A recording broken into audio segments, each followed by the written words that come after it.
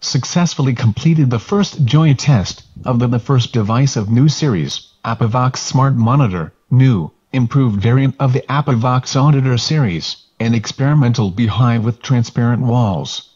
The results were somewhat different. The hive with holes in the walls attracted a huge number of wasps, which interfered with the work and excited bees. But the measurements themselves should be recognized as fairly successful.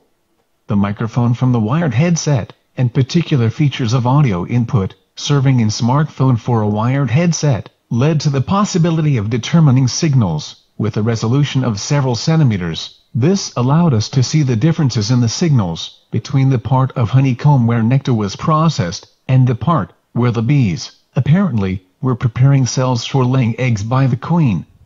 Bees, accustomed to the light, did not react to what was happening behind the walls. They absolutely did not react to the proximity of the person and the device. This indicates that in this way, one can get more detailed information about sound background of the beehive.